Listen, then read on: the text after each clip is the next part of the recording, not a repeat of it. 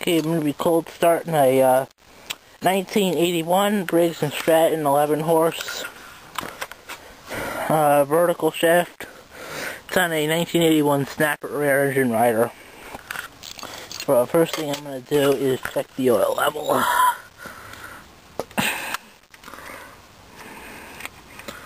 Okay, we got a good oil level.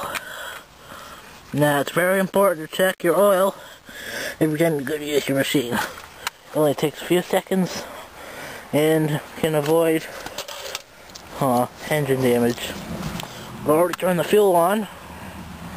The vent's already open. My throttle's been set to full.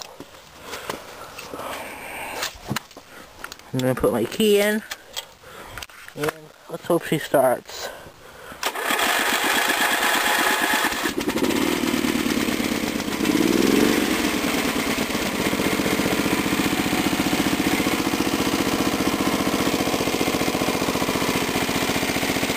Starts right up.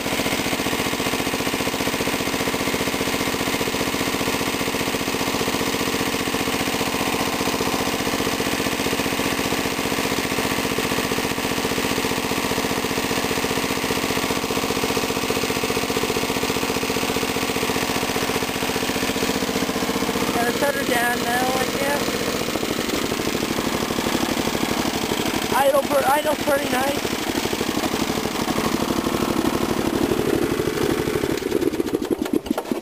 That's about it. I've added a little couple of custom things to this tractor. Put a little hitch on there. The nice ag tires in the rear. And also the pressure washer tires up front. We've also added a light, but my dad needed to use the light, so he robbed my light. I also added a volt gauge. And I moved my starter switch up to the front, and here's my light switch.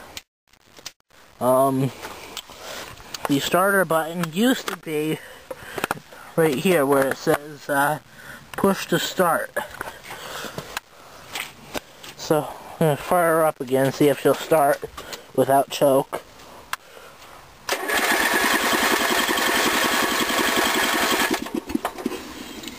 No.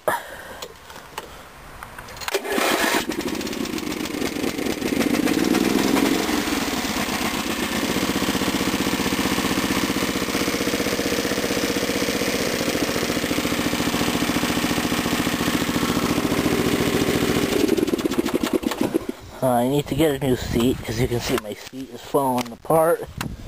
I also need to redo my clutch brake cable, because you can see the cable is broken, so I have no clutch.